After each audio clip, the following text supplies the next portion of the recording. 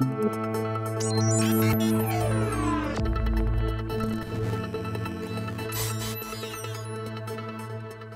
everyone, I'm Michael Burke. Welcome to another LEX 18 Digital Conversation. It has been a whirlwind year for my guest today, the current Miss Kentucky, Laura Jones.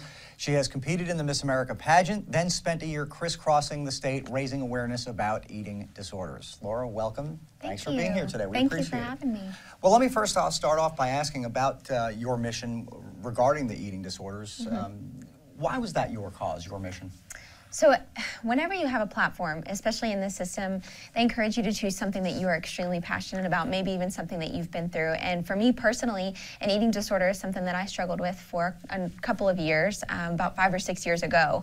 So for me, having gone through it, I thought not many people, when I was going through it, talked about it or mentored me through it. And I really wanted to be that voice or that safe place for maybe young people who had gone through it before. So it was something I really was passionate about and wanted to create awareness about. And for obvious reasons, and you had a very solid foundation for it as well. Yes. So that makes Yes. perfect sense. Okay, so take us back to the moment it happened. Your crown, Miss Kentucky. Yeah. What was it like? What's going on in your mind? It was honestly a blur, and this was a 10-year dream for me. So I competed in the teen competition for about 4 years. It took me 4 years to win, and then competed for Miss Kentucky for 3 years, and then took a year off and came back. And the year that I came back, I won.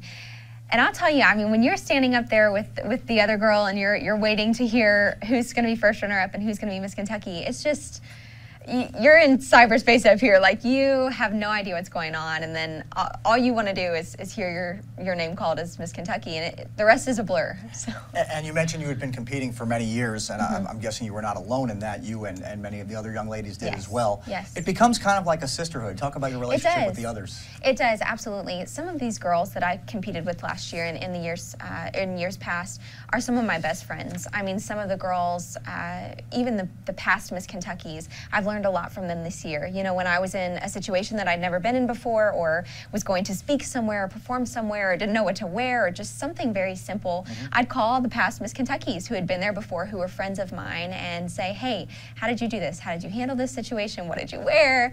And it really is. It's a sisterhood. And then, of course, once you're crowned Miss Kentucky, you have to be elevated to a national level and go compete in the Miss America pageant. What was that experience like? Completely unlike what you watch on television. On TV, it seems so unattainable, and it seems so unreachable. But when you're there, you kind of do what you've always done. You're like, this is a pageant. I've done a million of these. I can do this. The only difference is it's on live television. So if you mess up, you just got to keep going, which you should do anyway. But just the whole idea of being on live television, having celebrity judges, it's just a very surreal experience. So you told me you grew up in the Louisville area, surrounding areas, but spent most of your reign anyway, as a Lexington resident. Yeah. Discuss that a little bit. Well, as soon as you win Miss Kentucky, they encourage you to move to Lexington. And the reason for that is Miss Kentucky is the official spokesperson for the Kentucky Proud program in the Kentucky Department of Agriculture. So they are who I was technically employed by this year. And so they like you to be local to Lexington, Frankfort area, so that you have easy access to them. And when they, ask you to travel somewhere, you're able to just communicate with them more easily. But yeah, I love Lexington. I found a home here, that's for sure. I have family that lives here too, so it already was home a little bit. Anything you learned about the bluegrass that maybe you didn't know, even though you grew up here? It's a lot bigger than I expected it was. I really traveled from coast to coast, from Carlisle County all the way to Pike County. So it was just a joy to travel this year. And my goal was to visit all 120 counties. I made it to not quite 120, but close. Right. And I've seen so many parts of Kentucky, and even more importantly, met so many people who are so hospitable that I never would have gotten the opportunity to meet if it were not for this crown. So now on July 3rd, we're about 2 weeks away from a new Miss Kentucky taking the reins. What is that young lady going through right about now? Well, she doesn't know, first of all. She has no idea she's about to be Miss Kentucky. Her world's about to be changed forever.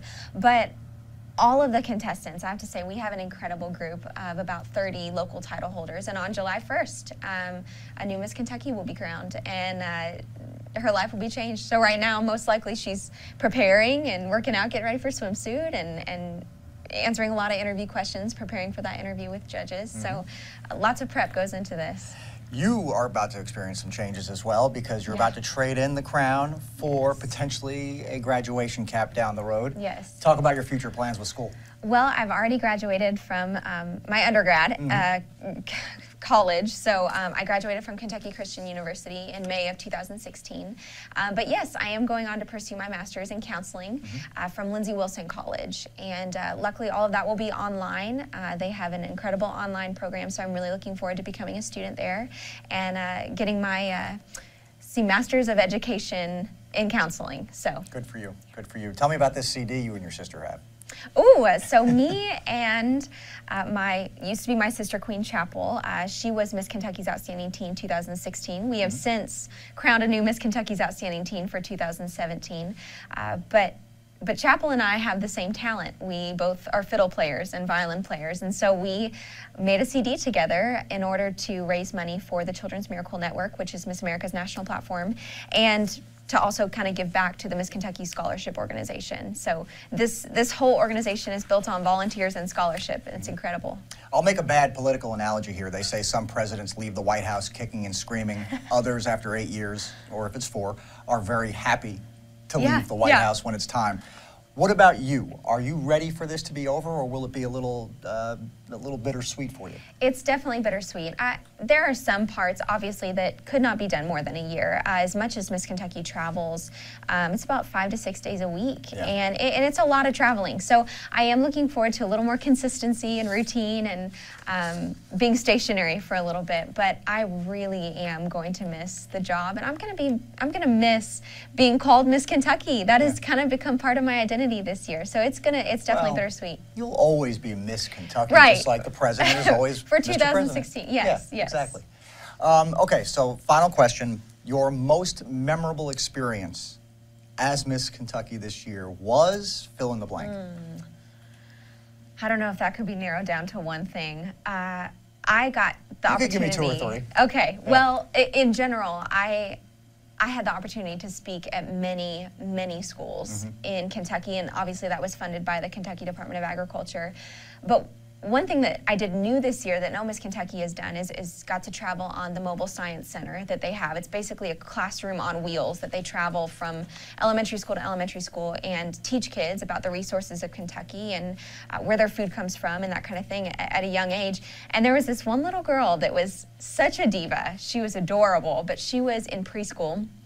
And she saw, I was wearing new shoes that day, and I had gotten mud on my shoe. They were just tennis shoes, but I had said during the day, man, I got some mud on my shoe, dang it. And she must have heard that, and she went and grabbed a baby wipe and literally started cleaning off my shoe. And she said, you're Miss Kentucky, you shouldn't be cleaning off your own shoes. And I just thought, see, everybody knows. I've never felt more like a celebrity than right now. But she's precious, and like all the other kids that I got the opportunity to speak to, whether they were in elementary school, middle school, high school, just the opportunity to get to have a message and a voice in their life for just a few minutes was such an honor.